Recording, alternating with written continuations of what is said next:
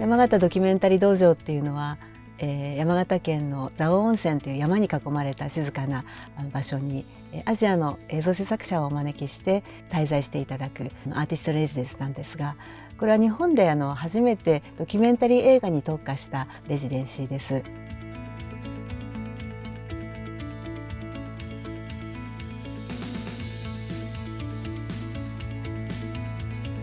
因为我第一个我虽然是电影工作者，但是我一直都是做剧情长片。在台湾的时候，好像年复一年，日复一日都在忙碌，能够专心在我们现在单独一个案子，就不会有任何琐事来干扰你。Sometimes even when you go to film festivals, you have the chance to talk to other people, but not to have breakfast with them, like when you're still a bit sleepy and you have to do coffee or cook for them. I think it's very helpful for us. It's what gives nutrition to our inspiration. Because as a single mother, basically you don't have your own time because the everyday chores just consume all your energy. You cannot concentrate on creating or think about, oh, what is my story, what I'm going to tell the story is impossible because every day is like this. And then I would cherish the time and work hard to think.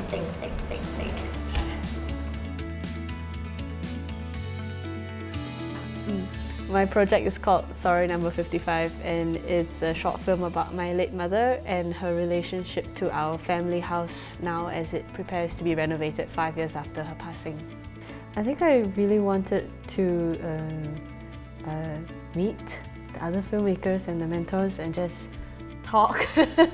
I think that Zao is actually such a perfect place to have these discussions and meet and sit in the hot spring and talk. So that was really why I thought this would be a great opportunity. Yeah.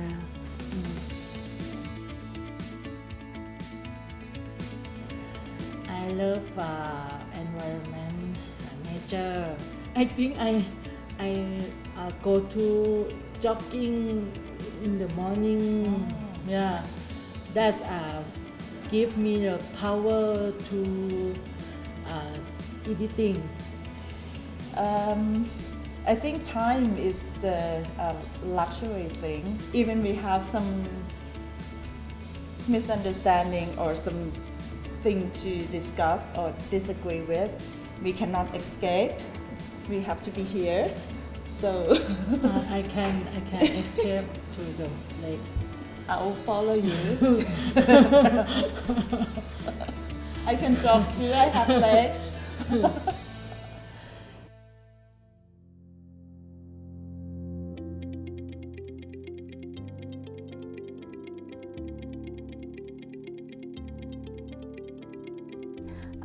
道場にはいくつか要素があるんですけれども、一つ特徴的なのはワークショップですね。世界の最高峰の映像業界のトップの人たちをお招きするのと、から日本の制作者もお招きして寝食を共にしながら滞在していくことで刺激を与え合うっていう、そういうようなプロジェクトも一環になってるんです。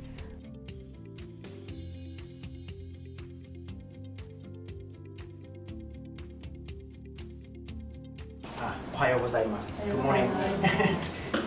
I'm Shun Gezoe. I'm filmmaker. 8 名film camera. この映画は祖母に去年の夏ぐらいから何回か祖母に会いに行って、新作の朝の夢っていうのを自分の育ての親の祖母自分の母と思っているその祖母についての映画を撮っていたんですけれども、やっぱり何を撮るんだっていうところ、何を伝えて見てる人に何を伝えたいんだっていうところをよりシンプルにもうちょっと立ち返る必要があるのかなっていうのを今日お話しいただいて今ちょっと思っていることですね。The working title, the project of the working title of the project I'm working on is called My Awkward Relationship with the Nations.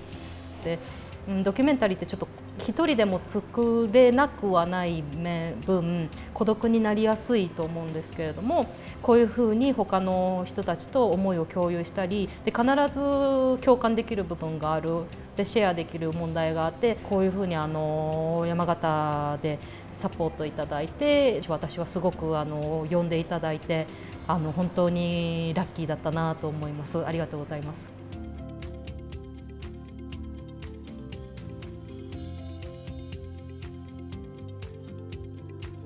僕の企画は福島がフィールドです。僕は震災以降福島にずっと生き続けてきて一本映画を作ったんですけども、自分とその福島とのつながりをずっと考えながら作ってきました。やっぱり一人で作ってるとこのやり方でいいのかとか迷いがあるんですね。でも今日ゲストの方々が自分の今のやり方でいいと肯定してくれたので、単純に勇気をもらえたというか、嬉しかったですね。カラスのこの生活っていうのとホームレスの生活っていうのがやっぱり重なる部分があって、今作ってる作品は、代々木公園に住むホームレスの人とカラスと富裕層っていうと、あと都市っていう4つのキーワードで映像を作れないかっていうふうにして今やってる段階ですね。Okay, so my project is about Fukushima, and actually I'm going to finish this 8 years project and 5 film. So 5 film. 僕の作品は震災後の福島の農家の方、漁師の方メインで今回は発表しましたけども、他の方のプレゼン聞く中で自分に問いかけられているような質問たくさんあったんで、やっぱり実際見てもらうことで、その中で話すことで、その先どうやっていくかっていうところでちょっと頑張ろうっていうか、すごいエネルギーはもらえましたね。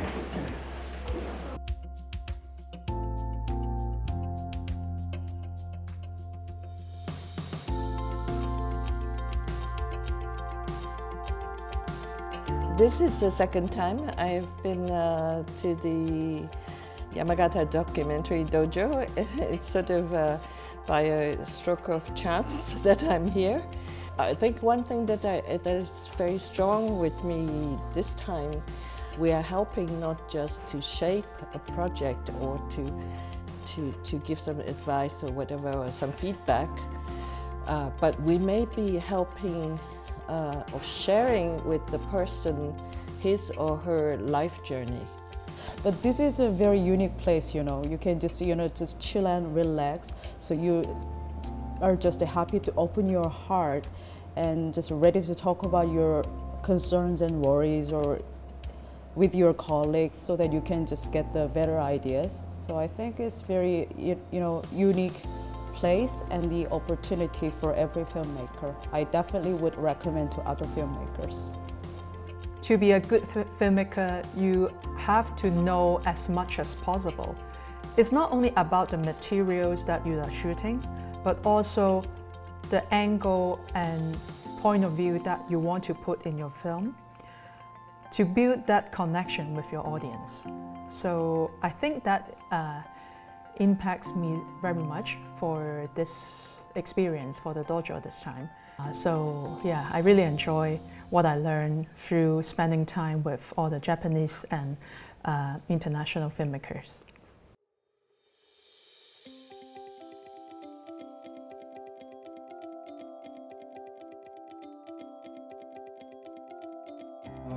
So for the second session, I think I would like everyone to go outside and not talk.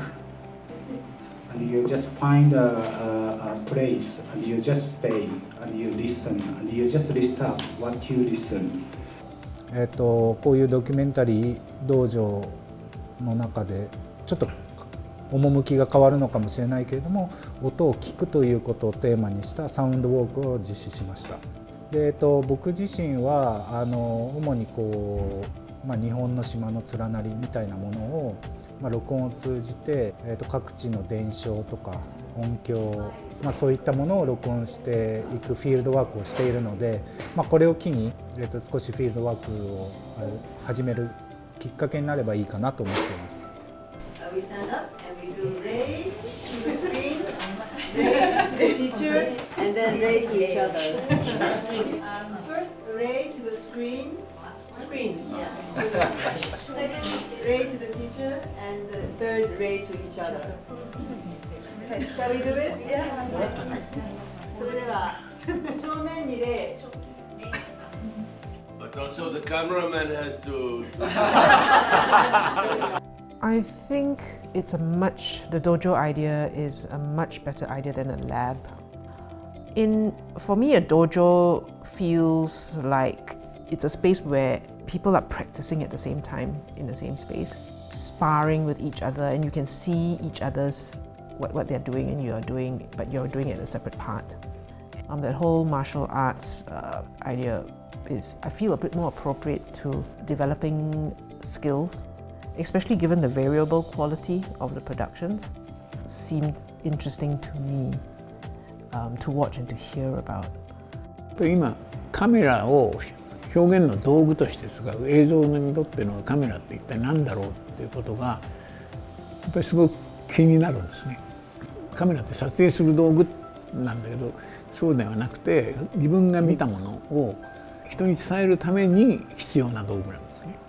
そのために撮るわけで、撮ることが先にあるわけじゃなくて、伝えることが何かがあって撮影するという行為なんで、カメラってこうあるべきだってことを言いたいわけではないけれど、人に伝えるために撮ってるんだよねっていうことだけは忘れてほしくない。普通ドキュメンタリーのストレートなカメラっていうのは対象を写し取るってことですから、コピーしてるわけです。今も僕をコピーしてる。僕から何をもらうかってことですよね、カメラと音で。じゃあカメラをどう使うのか、生身の人間とどう付き合うのか、対象物をどう見つめてどういう関係を作った上でやるのかとか、道具として使うカメラって一体何だろうっていうことについて話したかったんで、それを少し話させてもらいました。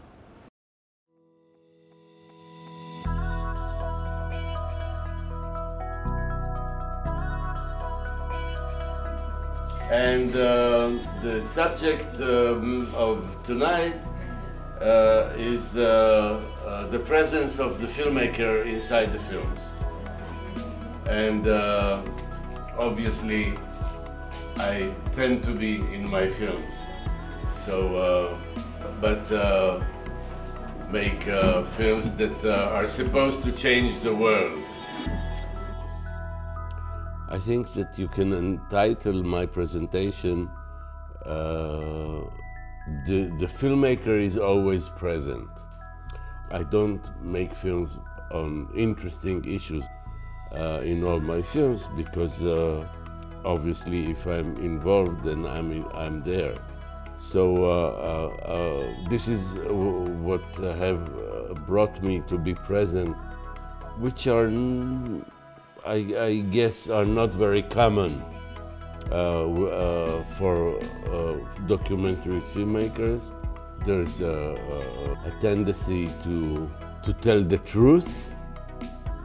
I hope this has come across in the workshop, and this is what I was trying to deliver. We clap once all together in unison. Okay, so I will say thank you very much for Yamagata Documentary Dojo. Yo, and then I will go from. So we clap it after the yo. Yamagata Documentary Dojo 皆さんありがとうございました。よ。合わなかったね。言うんですよね。Take two。皆さん腕を拝借。So now it's fiction dojo. 山形映画道場よ。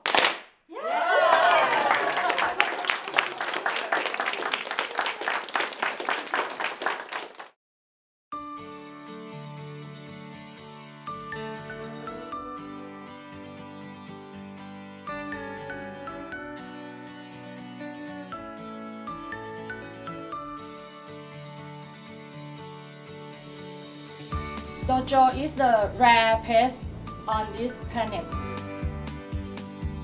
So that's really is the impression of dojo for me, that I can have a quiet time. Yeah, I can raise 2 kilos within 1 month. The vegetable and the food here is really delicious. A Zhao hot spring keeps me warm every day.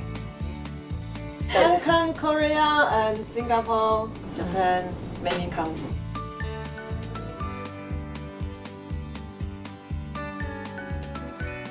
This picture was taken at small school in Sao. When I take a photo with them, they run to me. The children of Yamagata made me learn that actually start a conversation with someone is not difficult. We come from autumn and now we live in winter. So although filmmaker really enjoyed the snow moment. This is one of the many nights we spent just talking around this table, and we've had so many conversations over breakfast, lunch and dinner, and long hours just talking about our project and about life.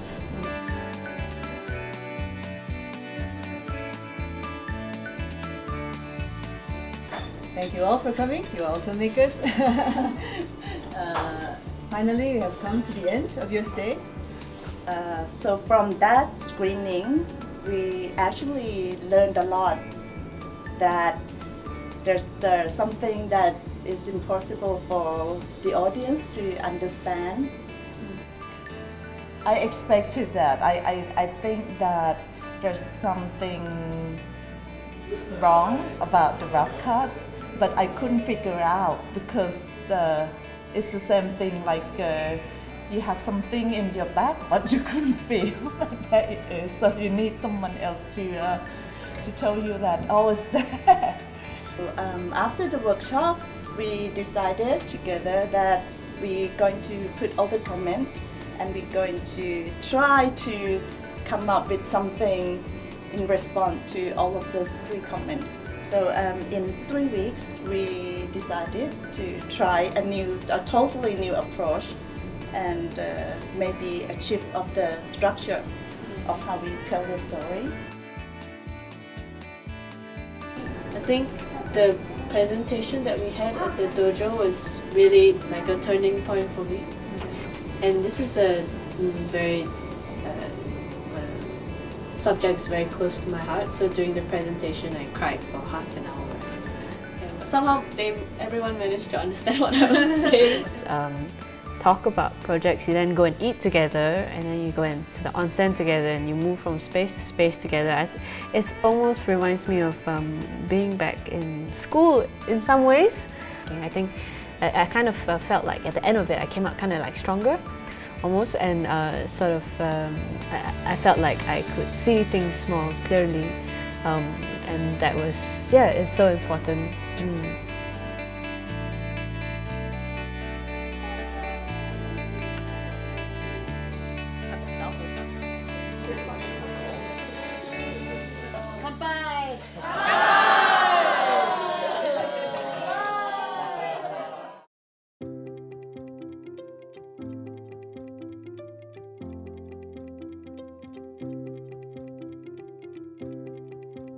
ご存知だと思いますけれども、山形ドキュメンタリー道場、アジアの映像の制作者、ドキュメンタリーの制作者を、日本にお招きして、山形県の蔵王温泉に長期滞在していただいて、作品の仕上げに向かっていただくっていうアーティストレジデンスプログラムなんですね。今年は4週間滞在してもらったアジアの制作者たちが20代から50代のさまざまな経歴のメンバーだったんですけど、みんな女性ばかりで、もう4週間、寝食を共にして一緒に料理をしたり一緒に山登りをしたりっていうことの中で、人生相談もあり、創作についての切磋琢磨が深まったそういうメンバーだったと思います。